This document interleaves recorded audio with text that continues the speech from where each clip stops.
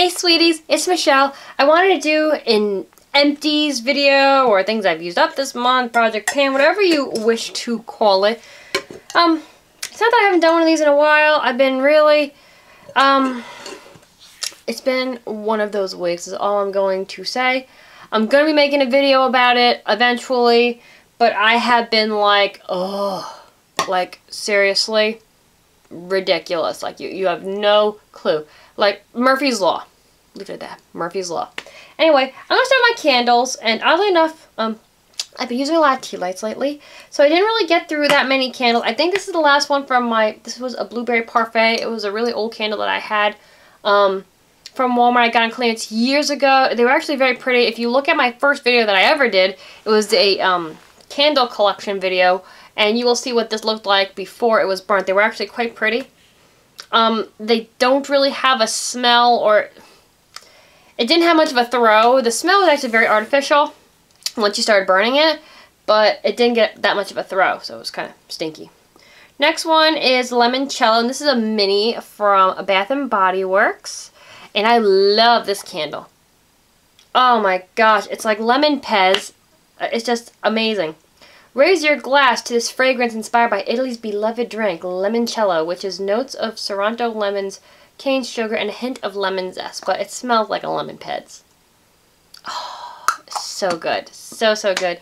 Definitely upset that they, well, I mean, I love the fall and I love the winter ones as well, but I really hope that next year that this one comes back because it is incredible.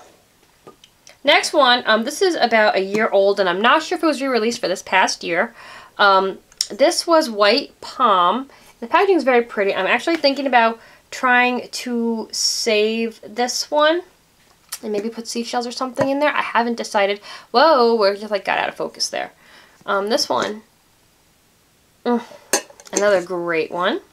Like a warm Caribbean breeze, refreshing white palm leaves and dewy greens combine perfectly with sweet peach blossoms. Honestly, to me, this smells similar to Coppertone. Not quite as in your face, but very, very similar. But I'm thinking about, like I said, cleaning this out and using it as a, like a decoration in the bathroom kind of thing. I know I had somebody recently ask about a candle making video. I am working on that. Like I said, it's been a very, very stressful, very crazy week, and there's been a lot of videos that I've been meaning to shoot that I haven't yet, and that is definitely on the to-do list, so definitely keep an eye out for it. It is coming. It's just like I said, guys, I will make a video on this whole experience as well when the time comes.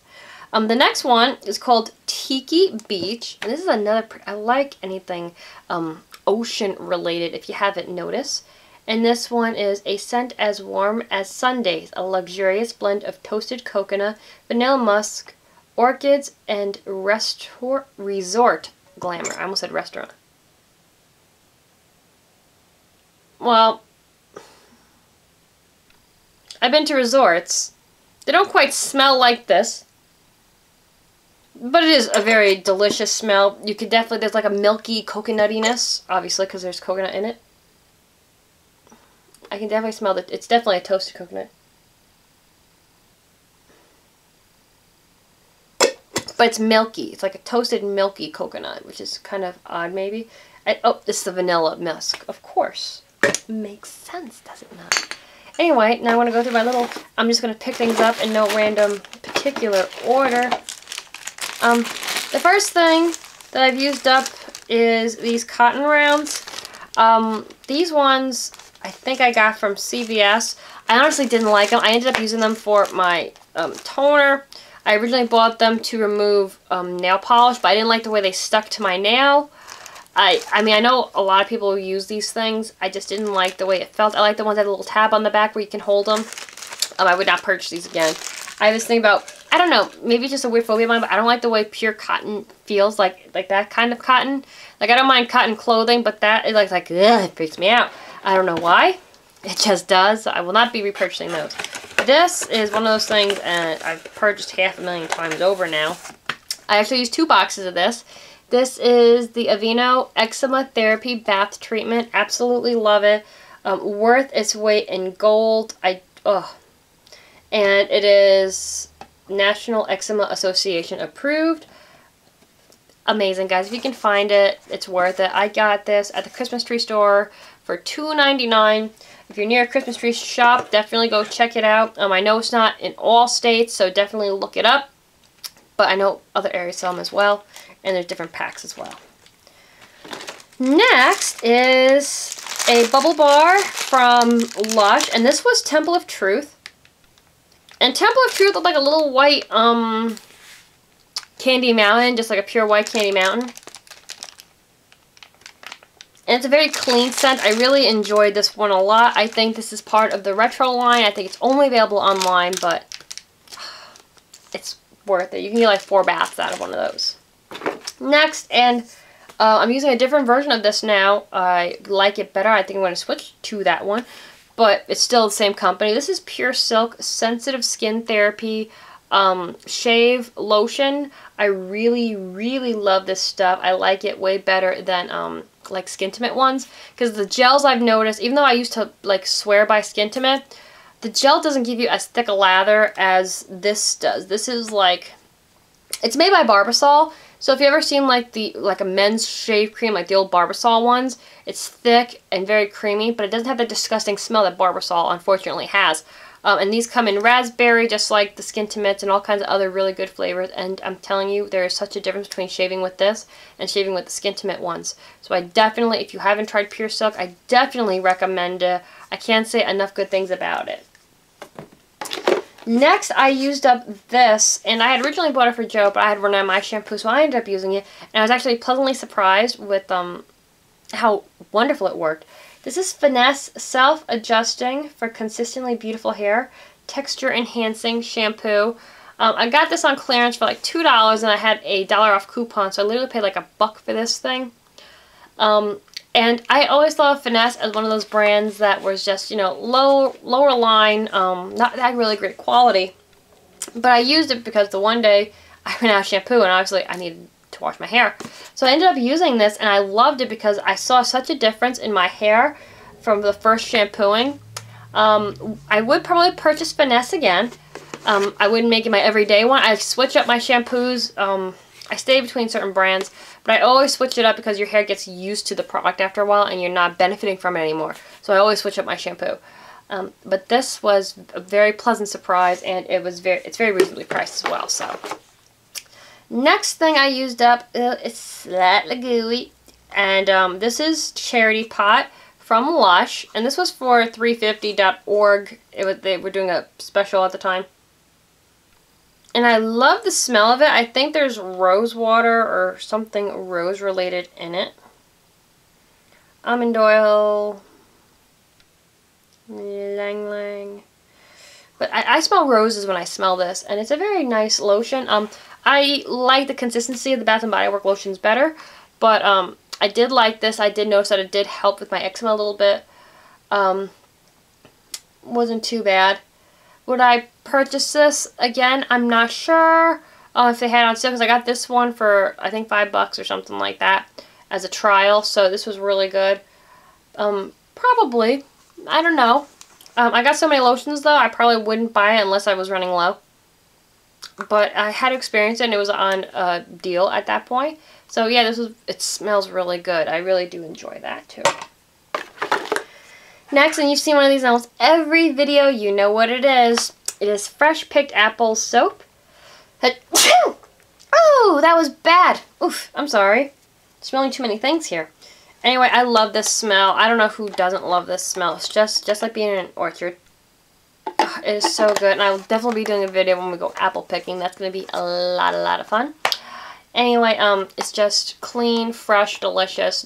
Put it in your bathroom, put it in your kitchen, put it anywhere you have a sink. Everybody will love this. I don't know anybody who doesn't love apples.